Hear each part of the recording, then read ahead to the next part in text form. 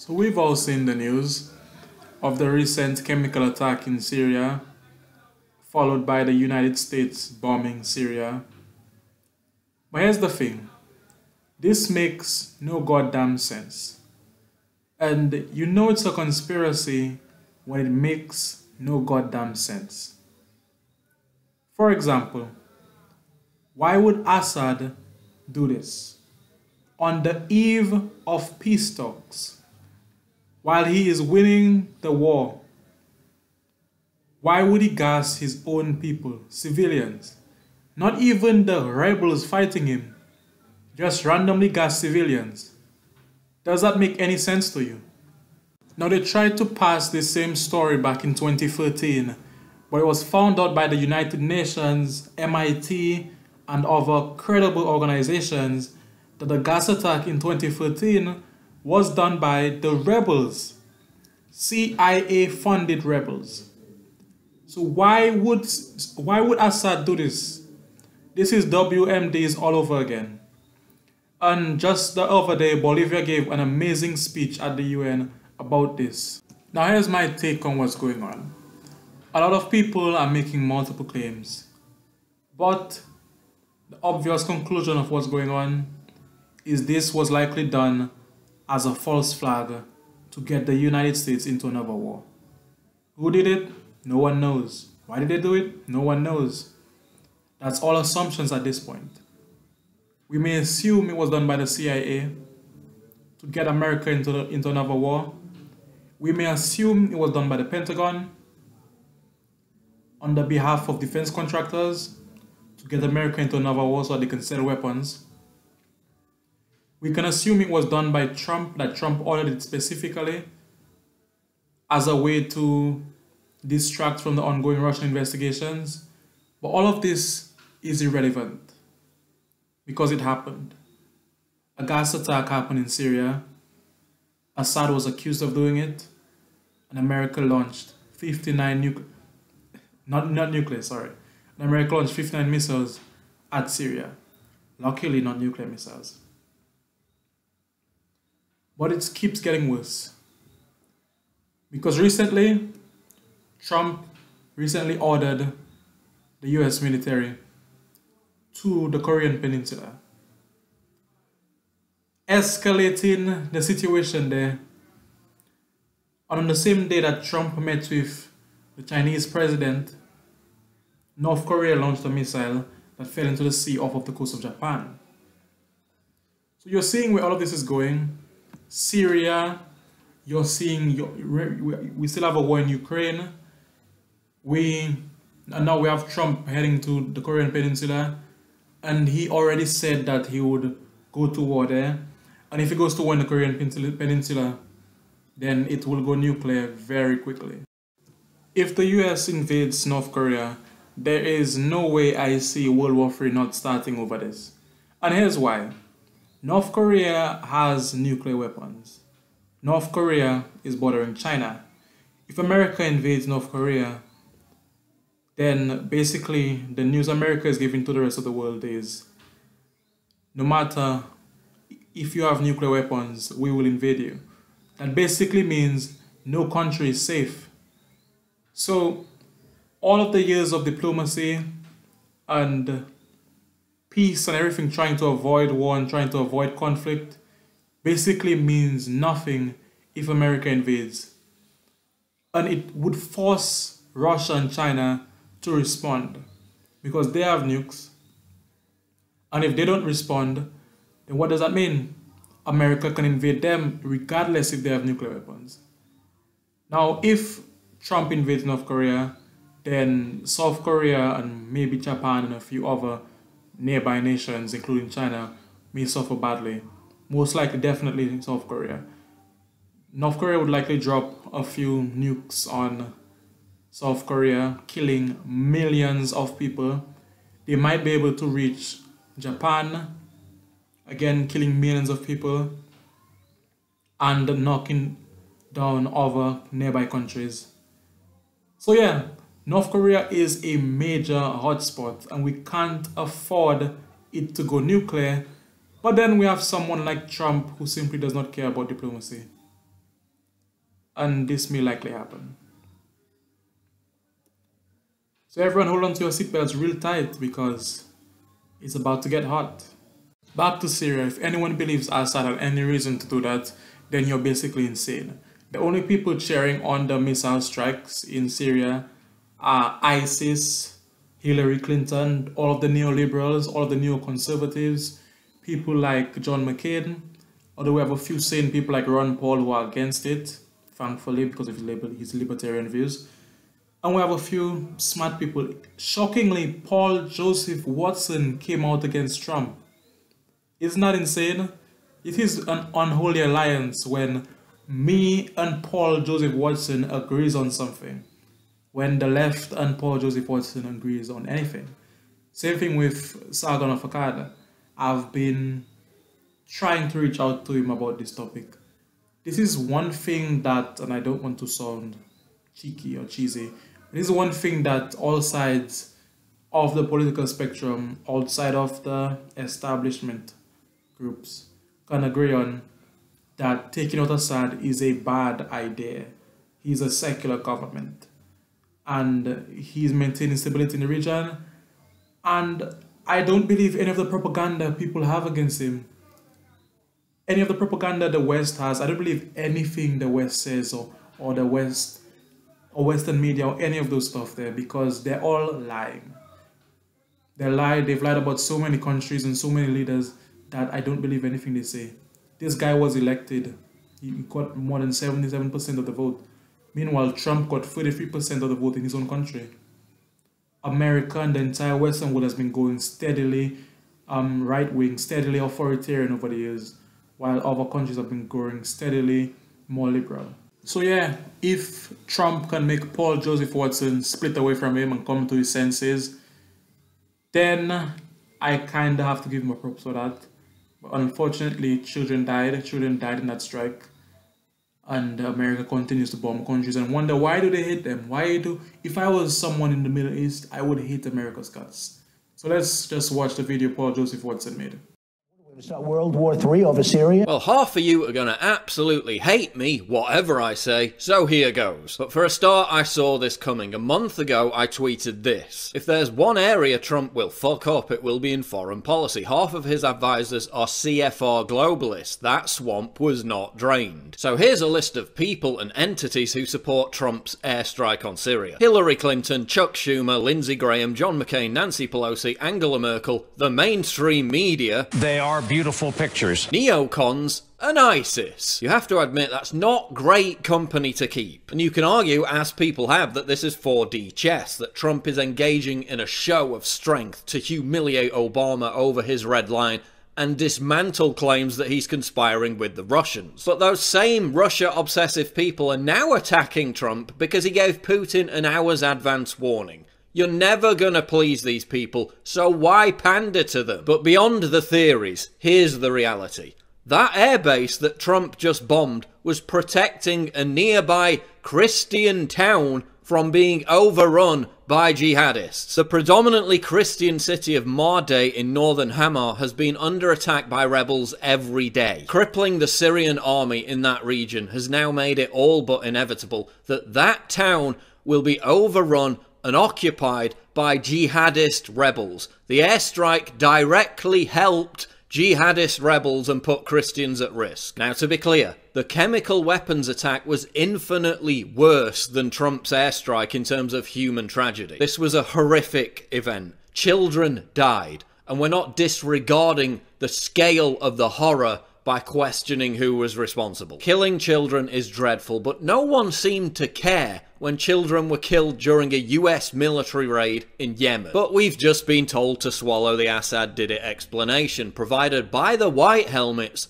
an organisation many have accused of having direct ties with the rebels, with no impartial investigation whatsoever, despite the fact that we know rebels possess chemical weapons, and we know they were almost certainly behind the 2013 chemical weapons attack in Ghouta, despite the fact that Assad and Syria supposedly gave up their chemical weapons. And why would Assad launch a completely self-defeating chemical weapons attack less than a week after Rex Tillerson had said that regime change was no longer on the agenda. I think the status and the longer term status of President Assad will be decided by the Syrian people. Why would Assad infuriate the world by gassing women and children when ISIS are on the run and on the verge of being defeated? It makes absolutely no sense. But now T-Rex says that regime change is back on the table. The process by which Assad would leave is something that I think requires an international community effort, both to first defeat ISIS within Syria, to stabilize the Syrian country, to avoid further civil war, and then to work collectively with our partners around the world through a political process that would lead to Assad leaving. So will you and President Trump organize an international coalition to remove Assad? Those steps are underway.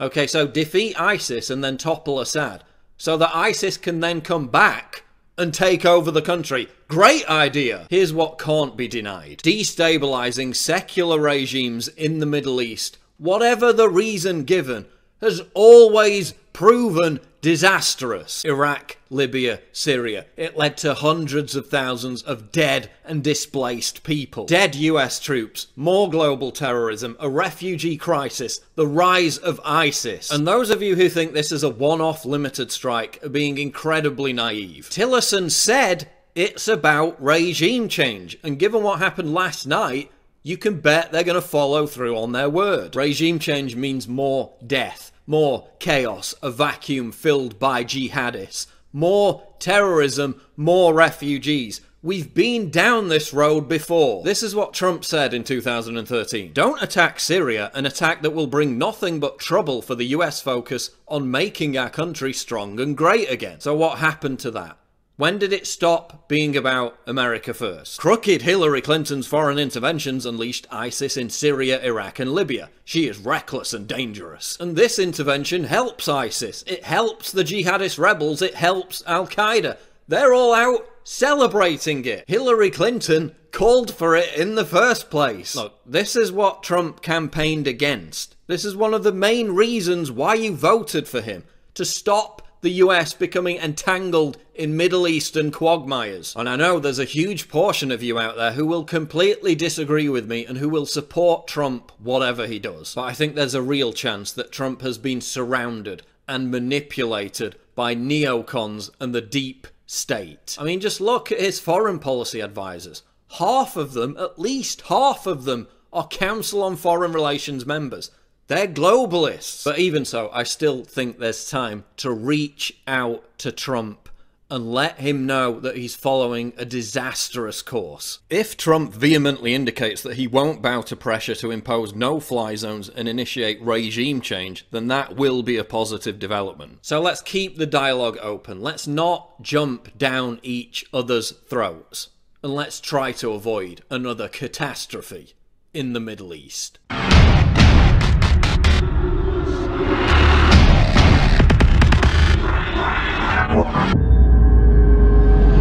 Click the link below to subscribe to the channel, and for more breaking news go to Infowars.com. The Making of the President 2016, how Donald Trump orchestrated a revolution. This is the untold story of how Trump defied all the odds to win the presidency. From former Trump confidant Roger Stone, the inside scoop of how Trump rocked the establishment. Get your signed copy of The Making of the President right now at InfoWarsStore.com.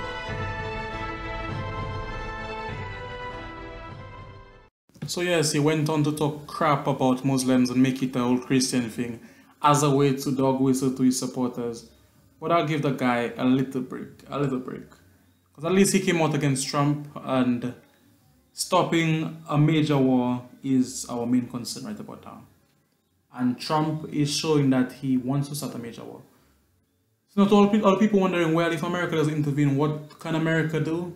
Well, one thing America can do is, and the rest of the world for that fact, to solve all of these ongoing wars, and there's an ongoing genocide in Myanmar right now. The way that the whole world can solve all of these wars and the genocides and whatnot that's going on right now, all of the chaos, there's only one way to do it. That is the most altruistic way, that's the least corrupt way.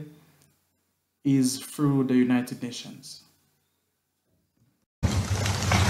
Señora Presidenta, muchas gracias por la Madam palabra. President, thank you for giving me the También floor, por haber hecho and la also convocatoria a for esta having sesión pública convening this abierta del open Consejo. meeting of Es the Security imprescindible que Council. no solamente los It's miembros de nuestra vital that not organización, only the members of our sino el organization, mundo entero but also the vea whole que world las posiciones de should los miembros del see Consejo de that the Seguridad positions of con the absoluta members of the Security transparencia Council in a en el marco totally de lo sucedido transparent en los way, últimos días given what has taken en over Siria. recent days in Syria. Bolivia ha solicitado la Bolivia has convocatoria called for de esta the reunión convening of this meeting. preocupada We are concerned por los sucesos que se han at what registrado en las has taken últimas horas. place over recent hours. Mientras el Consejo de While Seguridad the Security Council debatía propuestas was debating proposals sobre cuál iba a ser el on mecanismo what would be de investigación de the los horribles investigation ataques mechanism con armas for the químicas horrendous de los que ha chemical sido attacks which have testigo la humanidad. been witnessed Mientras by all discutíamos mankind, while we were las palabras que se iban a discussing utilizar the en una resolución words which que could debía be ser used in tratada a por este Consejo, resolution mientras considered by this los council, miembros and permanentes y los while the miembros no permanent and permanentes non-permanent members planteábamos put propuestas forward para el texto de esa proposals for resolución, the text of such a Estados resolution, Unidos the United preparaba a States su was vez preparing y ejecutaba once again un and ataque carried out unilateral. a unilateral attack. Los ataques con misiles, The missile attacks, por supuesto, son una of acción course, unilateral is a y unilateral representan action. una grave amenaza They a la paz y represent a seguridad serious threat to internacionales. international peace and ¿Por qué? security. Porque a lo largo de los Why? últimos 70 Because años, over the last 70 la humanidad ha years, construido una mankind has estructura been no establishing, solamente building a física, structure, not just no a solamente physical institucional, structure, not just an sino además una institutional estructura structure, legal. but also Ha a construido legal structure. They have instrumentos de derecho established internacional instruments para of evitar international law justamente to que los más precisely poderosos prevent a ataquen situation in which con the most impunidad powerful a los más débiles, attack the weakest para with garantizar un impunity, equilibrio and to ensure en el a mundo balance y evitar, in the world, por supuesto, and of course, que hayan to avoid gravísimas violaciones serious a violations la paz y seguridad of internacional. international peace and security. Creemos que es deber de este We Consejo, believe it pero to no be the solamente del duty of this Consejo, Security Council, but not just of the de la Security Organización de Council, Naciones of Unidas the en todos United sus órganos, Nations organizations in defender all al its bodies multilateralismo. to defend Estamos aquí para multilateralism. defender We al are here to multilateralismo. defend Hemos acordado multilateralism. que esta We have carta, la agreed Carta de that Naciones this Unidas, charter, tiene the que ser United Nations respetada. Charter, must be respected. Y esta carta And this prohíbe las charter acciones unilaterales. prohibits unilateral actions. Toda acción debe ser autorizada Any por el action must Consejo de be Seguridad authorized de by the acuerdo a la Security Carta de las Naciones Unidas. Me voy a permitir in leer accordance un with par the Charter. de artículos Allow para me to que todos read podamos a refrescar un poco la memoria. El artículo 24 de esta carta dice lo siguiente: a fin de asegurar acción rápida y eficaz por parte de las Naciones Unidas, sus miembros confieren al Consejo de Seguridad la responsabilidad primordial de mantener la paz y la seguridad internacionales y reconocen que el Consejo de Seguridad actúa a nombre de ellos al desempeñar las funciones que le impone aquella responsabilidad. Este Consejo no son solamente los 15 miembros que estamos sentados en esta mesa. Nosotros representamos a los 193 estados de esta organización y a través de ellos a los pueblos del mundo. Y hemos acordado que las acciones unilaterales violan el derecho internacional. Mientras ayer discutíamos los proyectos de resolución, mientras nos esforzábamos para plantear alternativas y llegar a un consenso y mostrar unidad en el Consejo de Seguridad, Estados Unidos no solamente ataca unilateralmente, sino que cuando todos estábamos aquí discutiendo y exigiendo la necesidad de una investigación independiente, imparcial, completa y concluyente de esos ataques, Estados Unidos se convierte en el investigador, se convierte en el fiscal, se convierte en el juez y se convierte en el verdugo. ¿Dónde está la investigación que permite determinar objetivamente quién es el responsable de esos ataques? Esa es una violación gravísima, gravísima al derecho internacional. No es la primera vez que sucede esto. A lo largo de la historia, Throughout history, podemos recordar muchos we can episodios en remember los que varias many potencias, no episodes solo in which Estados various Unidos, powers, not just the potencias, United States, han various actuado unilateralmente powers have violando acted la Carta de las Naciones unilaterally and Unidas. violated the Pero el hecho UN de que pase una vez Charter. más no But the fact that significa it's que happened las once again Naciones does Unidas not y mean sus that the Estados miembros United tengan que Nations and aceptarlo. its members must accept it. En septiembre del año In 2013, September 2013, Estados Unidos the también United amenazó States con also iniciar ataques en contra de launched Siria. attacks against Syria. Y yo recuerdo I lo que recall dijo what el was entonces said secretario by general the then Ban Ki-moon Secretary en esa General, oportunidad. Mr. Ban Ki-moon, Y on that permítanme occasion. leer Allow me la to cita read en inglés the de lo quotation que dijo el in secretario English general. of what the Secretary General said. Abro comillas. The Security I quote, Council has primary responsibility for international peace and security. That's my appeal, that everything should be handled within the framework of the United Nations Charter. The use of force is lawful only when in exercise of self-defense in accordance with Article 51 of the United Nations Charter, and or when Security Council approves such action. Cierro comillas. End of quote. Fue la posición de la This was the Secretaría, del position secretario of general the en ese Secretary entonces, General, the que then contribuyó Secretary General, a evitar which una acción contributed to unilateral avoiding en unilateral situaciones action be muy taken parecidas a las que in estamos very viviendo similar ahora. situations to what we are experiencing today. Este ataque Now, this attack representa does una represent amenaza a threat a la paz y seguridad to internacionales international peace and security porque representa una because it amenaza a represents los a procesos threat to políticos the de Ginebra political y Astana. processes in Geneva and Astana. Lo dijo muy bien el señor It was said Feldman very en el well by mensaje del Mr. secretario Feldman general, in the que es Secretary General's imprescindible message that it evitar is que haya un vital to escalamiento avoid de las an tensiones escalation of que tension rompan lo which avanzado, aunque haya sido muy breaks poco, with tanto en the Astana minor como en Ginebra. progress that has been achieved in Y decía, Astana and no es la Geneva. primera vez que sucede And esto.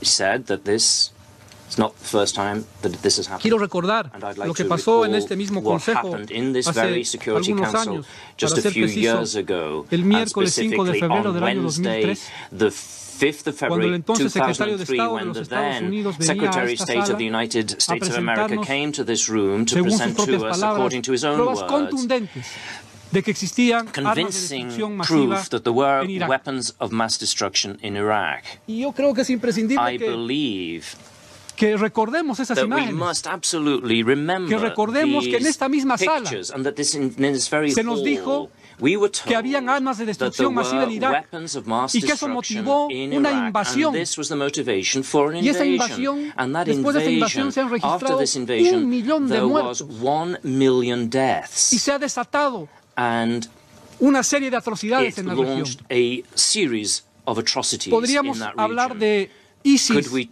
sin esa talk invasión. about ISIS if that invasion had not taken Podríamos place? hablar de esa Could we be talking serie de about this gravísimos y series horrendos of ataques en distintos lugares horrendous del mundo attacks in various parts of the sin esa world? invasión Had that ilegal. invasion, this illegal invasion, not taken place?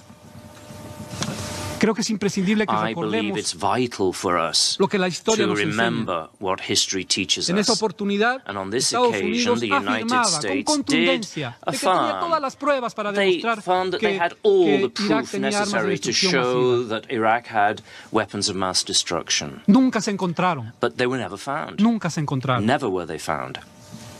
Quiero reiterar lo que dijo I'd like to repeat what was el said. presidente Evo Morales, President Evo en la Morales mañana. this morning, y abro comillas, and I quote, pienso y siento, I espero believe no and estar I feel, equivocado, I hope I'm not mistaken, las armas químicas en that Siria chemical weapons in son una Syria excusa para una are just intervención an militar. excuse for a military Las intervention. acciones unilaterales The son acciones unilateral imperiales. actions are Estados Unidos no le imperialistic interesa el derecho actions. The internacional. USA is not Deja de interested lado a in la ONU cuando le international law. conviene. They ignore it when Los it's problemas convenient to internos de them. los países se deben Internal resolver con problems of diálogo, no states con must be bombardeos. resolved Esta through acción dialogue amenaza la and not through seguridad bombings. internacional y la This paz is a threat mundial. to international peace and Cierro security. comillas. End of Creo que quote. es importante I believe it's hablar del important doble to estándar talk about the cuando double se está en los salones de Naciones when we're Unidas in y the cuando se United actúa Nations en lo que meeting puede ser rooms, and considerado la then vida real.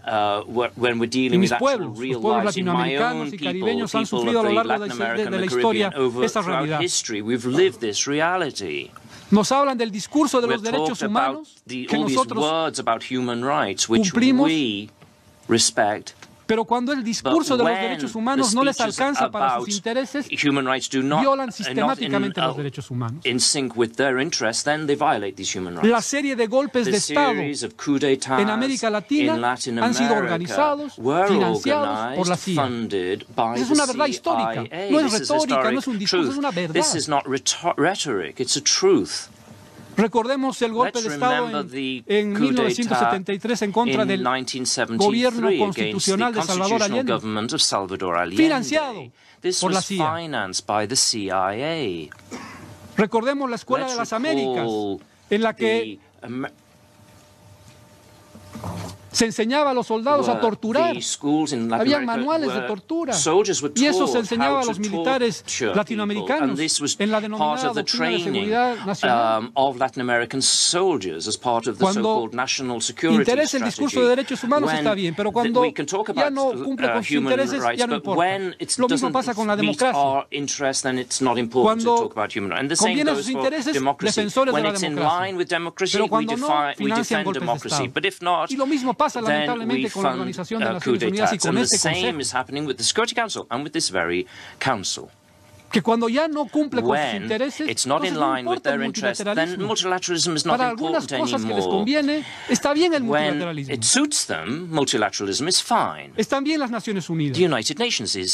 Pero cuando no, cuando sus intereses se contraponen, entonces no interesan ni las Naciones Unidas, ni los derechos humanos, ni la democracia. Decíamos, cuando condenábamos de manera inequívoca los ataques químicos, que el Consejo de Seguridad no debe ser usado como una caja de resonancia de la propaganda de guerra ni del intervencionismo.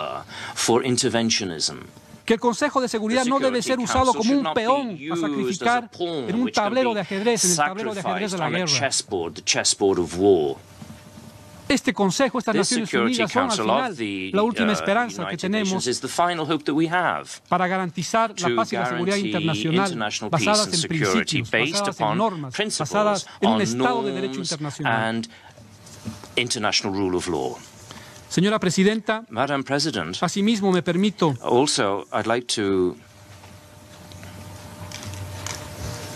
señalar que es imprescindible hacerlo así como usted ha convocado de esta reunión de manera muy transparente, manifestar la preocupación de que lamentablemente existen miembros de primera y miembros de segunda en este Consejo de Seguridad. Miembros permanentes que no solamente tienen el derecho a veto, sino que controlan los procedimientos, que controlan la toma de decisiones. Y los otros 10 que estamos eventualmente y que se nos consulta o se nos convoca solamente a veces, no para aportar, sino solamente para suscribir ciertas posiciones. Este no es el multilateralismo.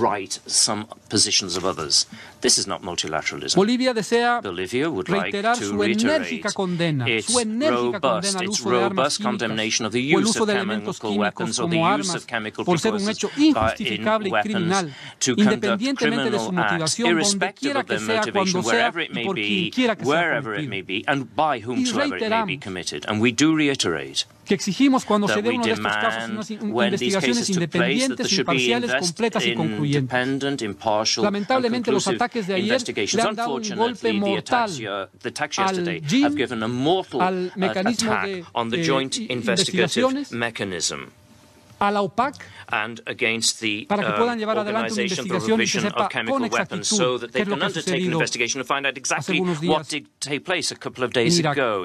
en Irak. Reiteramos que los responsables de esos actos tienen que ser debidamente procesados y sancionados con el mayor rigor de la ley. Lo mismo con las acciones que violan el derecho internacional y ponen en peligro la seguridad internacional. Gracias, Presidente. Thank you, Madam President.